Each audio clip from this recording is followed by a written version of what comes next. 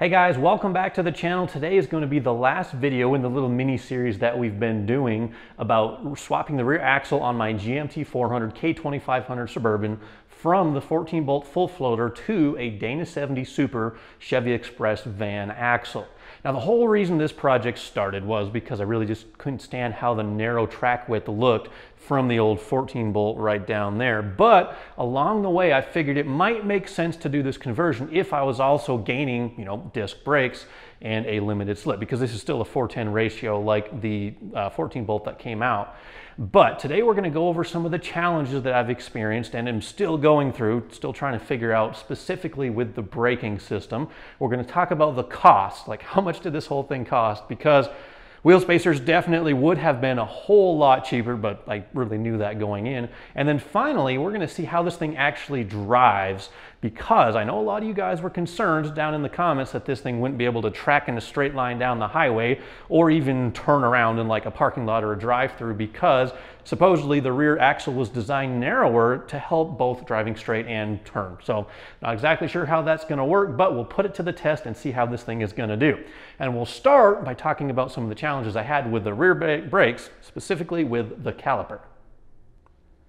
So one of the major benefits of swapping this particular axle is the rear disc brakes. Now they're not just any disc brakes, these are pretty heavy duty. They're designed for a 1-ton van. They have 2 piston calipers and really heavy duty rotors.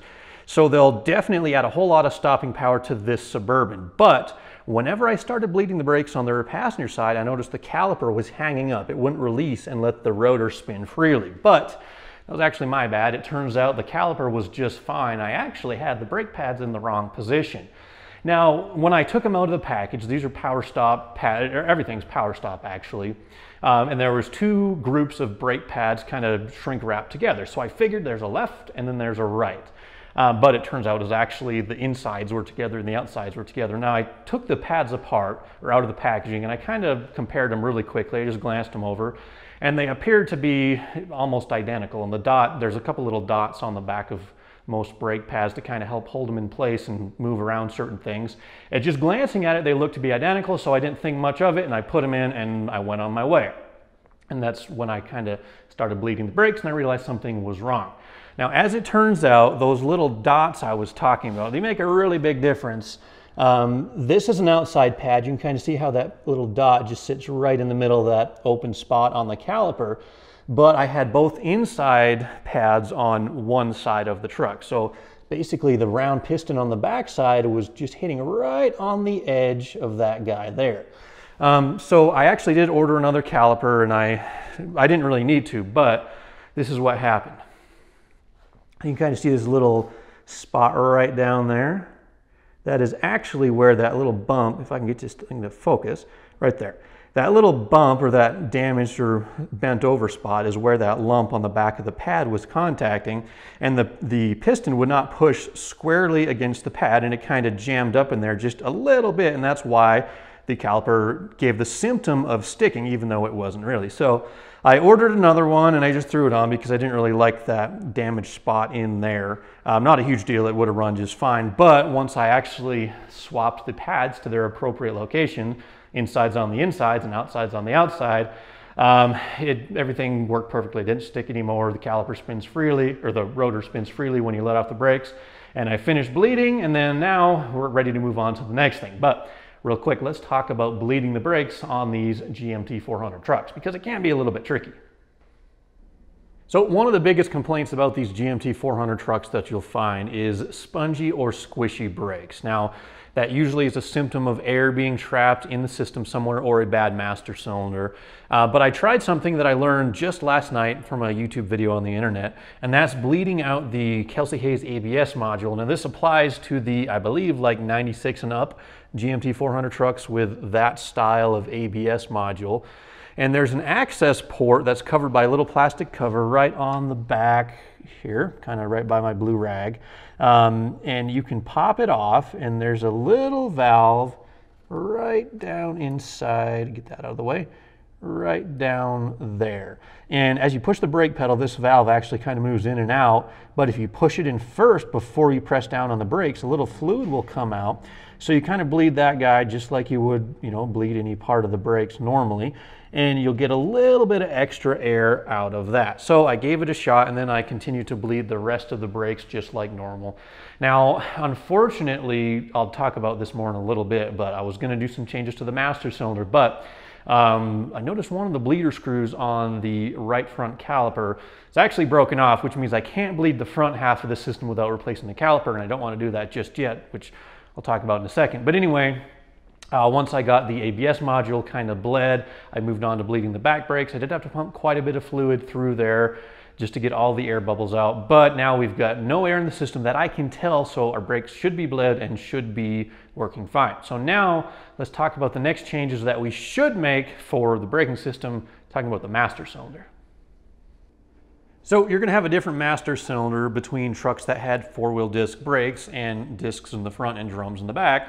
And one of the most popular workarounds for that in a GMT400 truck is simply grabbing a GMT800 master cylinder, bolting it on, and going down the road. So I grabbed two of them, one from a 2500 HD with Hydro Boost, one of them from a half-ton with vacuum boost brakes, and they both have the same bolt pattern here. They both have the same bore on the outside of this guy right here that slides into the booster. Both have the same half-inch fittings. The reservoir is slightly different. You will need an adapter fitting this guy right here, BLF-26C, that's solid brass, grabbed it from AutoZone.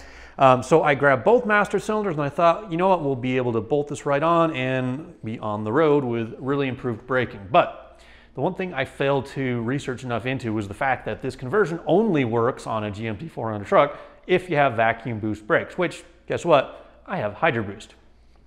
Now, Hydro Boost normally is a braking upgrade. It provides more pressure than a vacuum booster can, but evidently on these OBS Chevy trucks, there is a slight difference in the size of the master cylinder bore, or not the bore of the master cylinder, but where it fits into the booster. They're different between Hydro Boost and vacuum boost. Now that will focus if I can hold this still. I kind of have the master cylinder loose, and you can see that shiny silver aluminum in there that's normally covered up. On an OBS Hydro Boost, that measures in at like 1.500, where on the new body style Chevy master cylinders, these measure in at 1.800. So there's about 300,000ths of an inch difference. This 2500 HD master cylinder has an 1.5 inch bore, so I'd have to basically chop that entire outside boss off to make this one work. This one with a 1 3/8 inch bore, I probably could grind a lot of this away, and I'd have about a 1/16 of an inch on each side, which I don't love that idea. The other option would be to grind out the master cylinder bore, or the Hydro Boost little recessed area. Also don't want to do that. So I think what I'm ultimately going to do is hop on the junkyards or just grab a new Hydro Boost from a GMT800 truck. Now, it's not a direct bolt-on. I'll probably have to make some adapter or just modify the plate that bolts onto the firewall. I know sometimes you can unscrew the mounting plate from one and put it on the other. I'll probably have to mess around with a little push rod that attaches to the brake pedal. But I'm not going to do any of that right now, simply because, like I mentioned a minute ago, my front right caliper has a twisted off bleeder screw, and I don't want to buy another caliper because I'm ultimately going to be replacing everything in the front brakes and upgrading it to GMT800 stuff as well. More or less what you do is you put some 2500 spindles on there, which lets you use the 2500 bearings, the bigger brakes, the twin piston calipers up front. And then what I'll do is I'll work on the Hydro Boost and figure out how to get a good master cylinder on this. So that way I have all basically GMT800 Hydro Boost brakes. So we'll tackle that at a future point. But for now, let's talk about how much this whole conversion for the rear axle cost, and then we'll get out on the road, see if it actually was worth it, and see if the truck will even drive. So I always keep spreadsheets of all the projects that I do. Just for some weird reason, I like to keep track of stuff. So you start at the top, and the big ticket item clearly was the rear axle. That one cost $1,060, I believe. And I did use carpart.com, the junkyard finder website or whatever, but the only place I could find the Dana 70 410 limited slip that I wanted was in New York. So that includes probably 300 bucks of shipping to get this thing on a pallet and get it across the country from New York to Utah. So yeah, the big ticket item axle, $1,060. From there, we go down the list. Rear shocks for $157.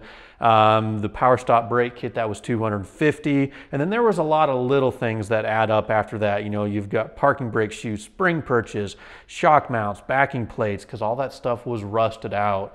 You know, brake flex hoses, parking brake arm, wheel seals, and even the gear oil and the hard line. All that stuff adds up, and I keep track of basically every penny I spend on every project because I guess I'm OCD like that.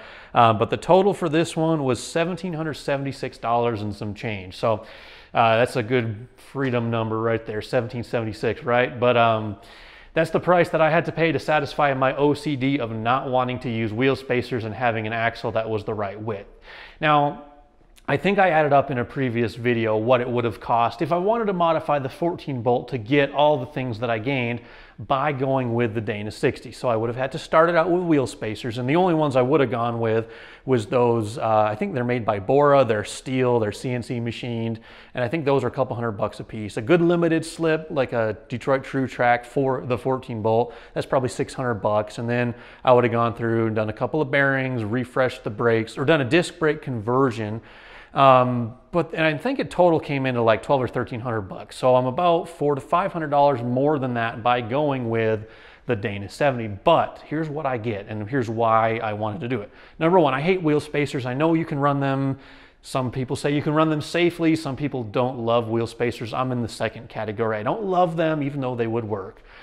So I don't have to run spacers, and I get factory disc brakes, where if you do a disc brake conversion on a 14 bolt, I'm not saying there's anything wrong with doing that, but most of the conversions use like C10 single piston calipers back there, where I much prefer the dual piston caliper because I'm upgrading the fronts as well. So in my opinion, I'm getting a much heavier duty complete package. So I'm really happy with the route that I took. Yes, it was expensive, but it's part of modifying cars is you got to spend some money. And I'm really, really happy with how this one turned out. So now let's get this thing out on the road and see if it, number one, will even drive in a straight line, because that's probably pretty important.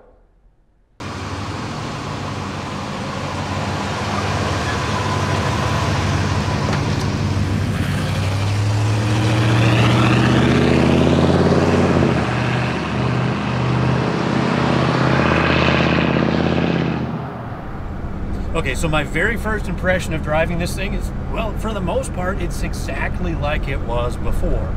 The only real difference I notice is that it rides a little bit smoother, and that's mainly just because I have brand new shocks on the back to replace the old worn out ones. So I'm happy that it rides better, but I'm also happy that it drives exactly the same way that it did before. I mean, just having a little bit wider rear wheel is not making any difference for how this thing drives down a straight road. Now, the one thing I will say is the steering in this thing is like way sloppy to begin with before I did anything to the axle. I mean, to maintain a straight line, you kind of got to work the wheel back and forth, and that hasn't changed, which of course it wouldn't. And down the road, I am going to completely redo the front end. I'll probably do like a redhead steering box, go through all new tie rods, ball joints, bushings, everything when I do the GMT400 brake upgrade. But anyway, yeah, in terms of how the truck drives now with this Chevy Express axle, pretty much exactly the same. So the next thing is stopping power. Did we gain any stopping power? So right now we have the stock GMT400 disc drum master cylinder with a stock Hydro Boost. And I will say I noticed it is a little bit, the pedal, it feels like there's still a little bit of air in there. I bled everything that I felt like I could.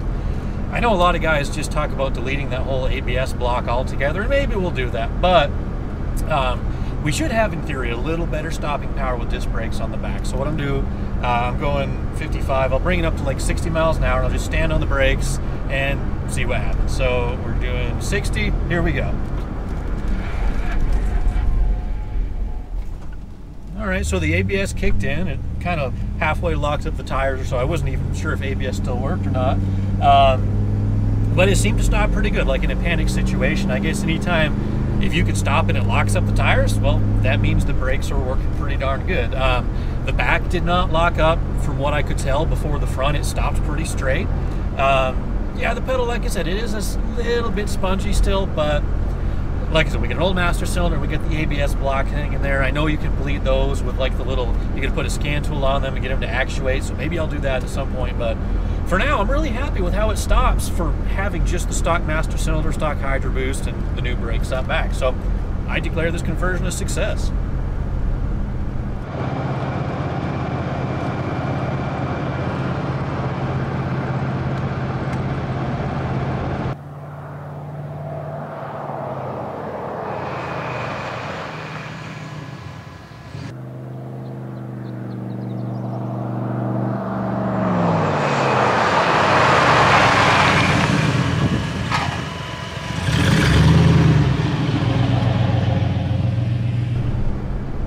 So I set a camera up on the side of the road on a tripod. I just wanted to see if I could get a good shot of it, like locking up the brakes or coming to a stop, just to, you know, see how it looks from the outside.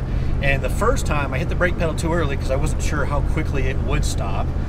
So I did it a second time, and it actually surprised me how quickly it did come to a complete stop. It didn't lock the tires up, and I was standing on the brake pedal just about as hard as I could. So yeah, major improvement, I'm gonna say, or not major, but a pretty significant improvement over stock in terms of braking power. Handling is pretty much unchanged. We get a smoother ride quality from the newer shocks. And of course we have that new, much better looking stance. My OCD is now satisfied, at least for a little while longer. So that's gonna bring this video to an end, and you guys know what to do. If you don't mind, click that subscribe button, click the like button, and drop a comment down below, because all that stuff helps the channel grow. It helps the algorithm work and all that good stuff. So I'd really appreciate the help. In the next video, I got a couple options. I'm still kind of tossing around what I'm gonna do. I have some different injectors and a regulator for this. I might throw that stuff in. Also, I have one of those Cunningham machine bronze door pin bushings for the driver's side or passenger side over there. Might throw that in, totally not sure.